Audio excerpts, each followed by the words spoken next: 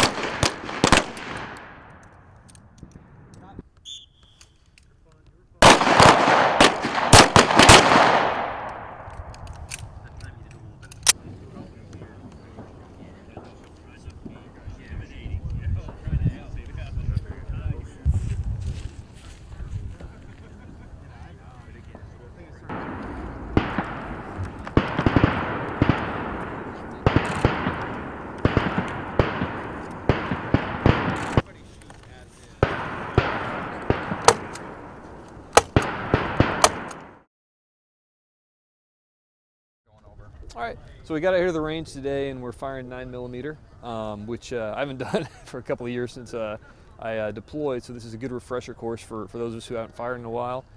We started out just basic slow fire, two-hand, basically not a lot of instruction on that so they could see what we were doing naturally, and then they started working with this on our grip, on you know, how we handle the weapon, getting comfortable with the weapon. We did some one-hand, strong hand, weak hand firing, your stance, all those kind of things. So we've really been working on the basic fundamentals of becoming effective and comfortable at operating with a 9mm weapon system, which is something everybody in the squadron is going to have to do. I think that if you're going to use Scorpion Lens as a reason to convince someone or that combat camera is needed within a mission set, really I think all you got to do is come out here and see what we're doing. You know, your everyday public affairs VI shop is not out here walking through IED lanes documenting. They're not out here doing tactical movements. They're not out here learning how to tactically fire a weapon, carry a weapon. They're not learning how to wear this gear the way we're doing it, you know? They're not learning how to do foot patrols, how to look out for IEDs. All these things that we're doing, you don't see from anyone else except for combat camera.